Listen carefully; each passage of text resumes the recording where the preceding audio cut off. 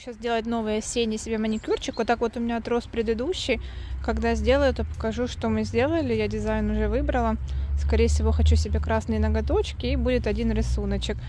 Когда выйду, то вам покажу результат. Так, вышла я уже с маникюра, показываю вам сразу результат.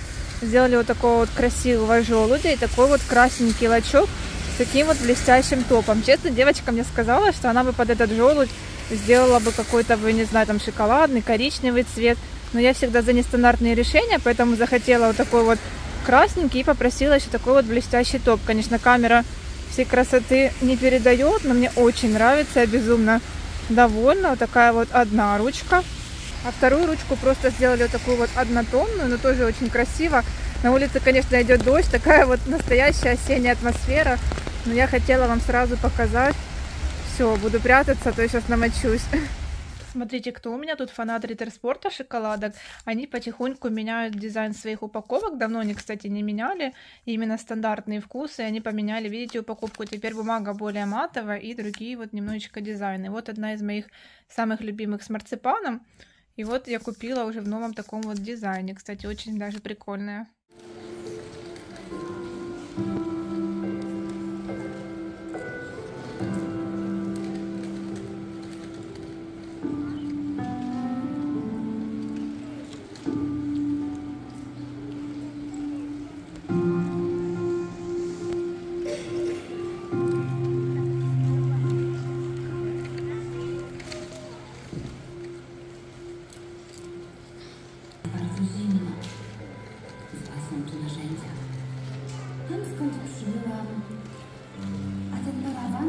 Ja bym przyniósł, ale go nie lubiła. Nie potrafiłam jej zrozumieć. Powinienem sądzić ją po zachowaniu, nie po tym, co mówiła. Czarowała mnie pięknym zapachem. Nie powinienem od niej uciec. Powinienem odnaleźć w niej czułość. Żadnego znaczenia, ale ty byłeś równie niemądry jak i ja. Spróbuj być szczęśliwy. Zostaw spokojnie tę planetę. Nie chcę ciebie więcej. Ależ przeciągi. Nie jestem już tak bardzo zakatarzona.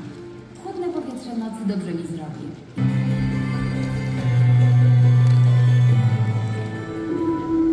Właśnie tyle nad tobą jest.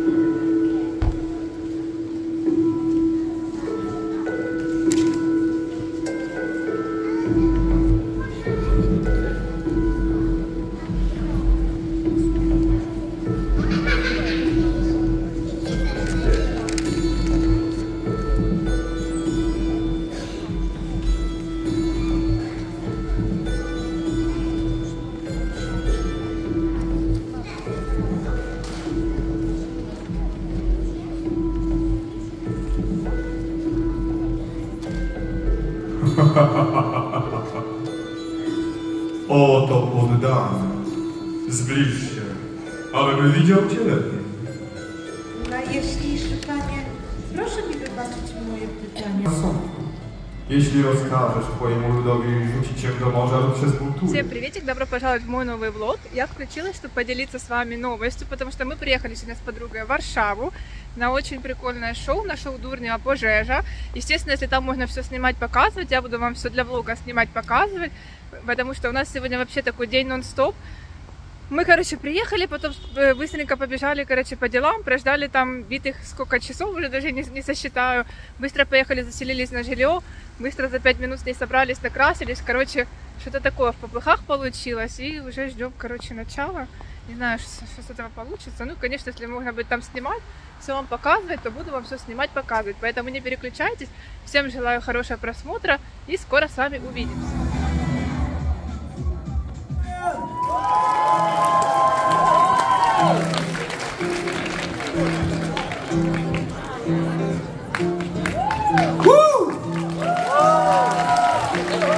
Савьяна. Давайте не будем начинать отношения со лжи. Я знаю, что вы пришли на пожежу, и она обязательно будет. Дайте шума. Класс, друзья, меня зовут Дима Савьян, я актер, музыкант, вы наверняка меня не знаете. О, класс, да. Ой, родители мои. Счастья много. Я наливаю себе каркаде, потому что дома нет бухла. Я напью каркаде и пойду в бедронку. Я куплю на все вина, потому что сдох Вовка. Спасибо!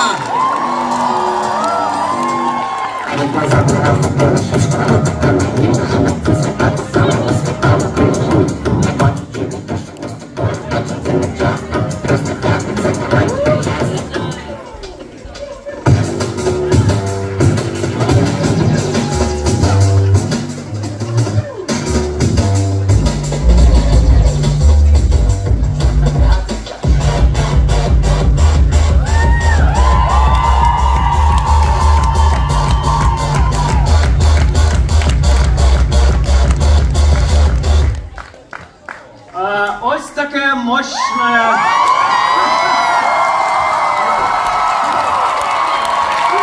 Я не знаю, Варшава просто не пощастила.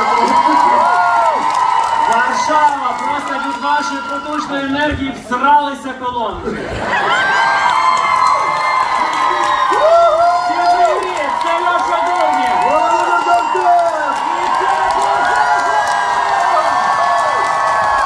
Скільки машин. Блін, Варшава, як круто, ми нарешті до вас добралися. Ви просто неймовірні, ви розкупили квитки просто за перші декілька... За хвилину. За тижні, блін, за хвилину. Наша версія прикольніша. За хвилину! І ми дуже раді, що ви прийшли, вас дуже багато, і ми просто в захваті. Дякую вам велике. Давайте покладемо вам. І насправді 2 дні тому ми подумали, що треба щось особливе зробити для Варшави. І ми подумали, давайте запишемо це і зробимо випуск пожежі на Ютубі. Тож сьогодні з нами камери, є десь 5 чи 6 камер. І кожен ваш звук, кожен ваш голос, кожне ваше запитання буде записано, і ви зможете себе почути. Повна анонімність! Тож, якщо хтось прийшов з коханкою, розсядьтесь. Слухайте, і ми розказуємо про це в кожному місті, тому що ми коли їхали в тур, ми думали, що потрібно для нас, для українців, щось таке об'єднуюче, щоб ми могли прямо, не знаю, на початку концерту зрозуміти, що всі свої. І ми придумали один вираз. Але поки я не скажу, що це, я знаю, що на багатьох концертах, які ви приходите, кажуть люди, просимо вас не знімати. Ранку ми просинаємося і з цими словами лягаємо спати. Русі пизда! Русі пизда! Тож, всі достали телефони і на 3, 2, 1, Русі пизда! Живі красиві!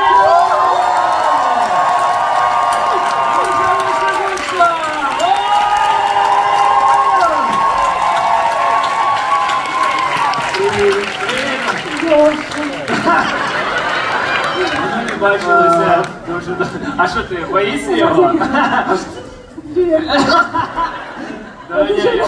Я дуже рада з тобою побити. Маш, ну що ти хильнула там чи що?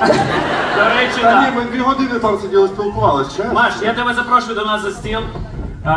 Я хочу, щоб ви ще поаплодували Маші за те, що вона робить для жінок і дітей України, її волонтерському фонду. Ну, прям поряд. А він пропонував тобі? Постійно. А як? А давай, покажи. Так, дивись, я не той чувак, який буде довго розмовляти. Я просто стукаю в номер, хоча у нас, я не знаю... Ти не так стукаєш, ти отак. По-перше, я на початку туру я запитав, навіщо нам 2 окремих номери. Я не знаю. Давай, Льош, кажи. Шановні, саме час поставити.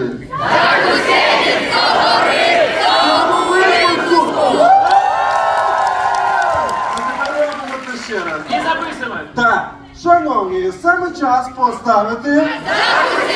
За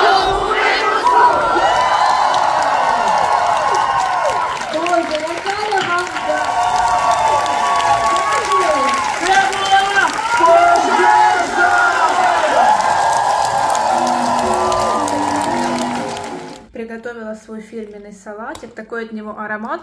Рецептик вам не даю, потому что уже много раз в своих влогах давала рецептик, но давайте быстренько повторю для тех, кто не смотрел мои предыдущие влоги. Тут помидорки черри, огурчик, кукурузка, шинка, укропчик, болгарский перчик и сыр моцарелла и яички. Вот такой вот салатик, соль, перец по вкусу. Получается очень вкусно, вот готовлю его не первый раз, мне очень нравится. Напишите, кстати, в комментариях, кто из вас готовил такой или подобный, может, салатик по моим влогам, или, не знаю, короче, я так как-то его выдумала сама, и теперь вот готовлю себе, мне он очень нравится.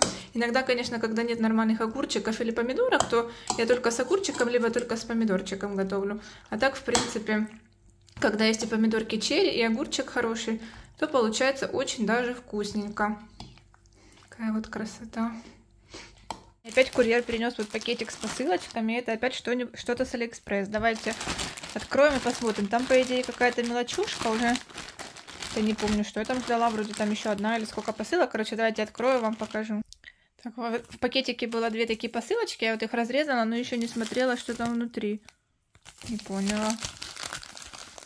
А, блин, заказала. Я даже забыла, что я заказала. Это мне пришли вот такие вот новые очередные сережки. Подруга бы сказала, чем они отличаются от своих предыдущих. Ну, блин, короче, пополнение в мою коллекцию. Такие вот еще одни блестящие сережки. Вот так вот они выглядят, классно блестят. Конечно, прикольные сами сережки, но посмотрите, вот что сделала почта с посылкой. Я не знаю, продавцу надо было как-то лучше их упаковать, потому что, видите, сами вот эти вот погнутые гвоздики. Я надеюсь, что у меня получится их выровнять и ничего не сломать. Но сам факт, что вот это вот, короче, так, когда приезжают сережки вот так вот погнутые, то, честно, не очень приятно. Короче, не знаю, постараюсь их выровнять. Но так, вообще-то, сами сережки очень даже прикольные. Давайте посмотрим, что там во второй посылочке. А во второй посылочке вот что было. Это я себе заказала вот такую вот подвесочку, сердечко, видите, как флаг Украины. Это для своего браслетика Пандора. И тут сзади тоже написано Ukraine. Очень, кстати, прикольная такая подвесочка. Но вроде бы писали, что там продавец еще ложит какие-то салфетки или что. Ну, короче, мне не положили. Видите, просто только одна такая вот подвесочка в пакетике. Стоила она там вообще копейки. Я не знаю, вот были одинаковые вот эти вот подвески у разных продавцов. Но у одних была очень низкая цена, у других была очень высокая. Я не знаю, в чем разница. По идее, это серебро 925 пробы, тут вот написано, видите? Ну, не знаю, короче, сейчас померяю, одену на свой браслетик. Вот так вообще, с первых впечатлений, то мне подвесочка очень нравится, очень качественно выглядит. Прикольно, очень хотела. Теперь будет такое вот сердечко с Украиной.